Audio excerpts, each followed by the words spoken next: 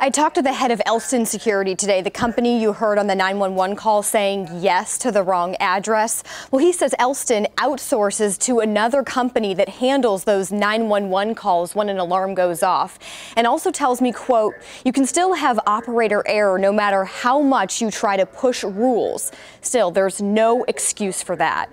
Now, I also called the 911 dispatcher who took the call, and she did not want to comment.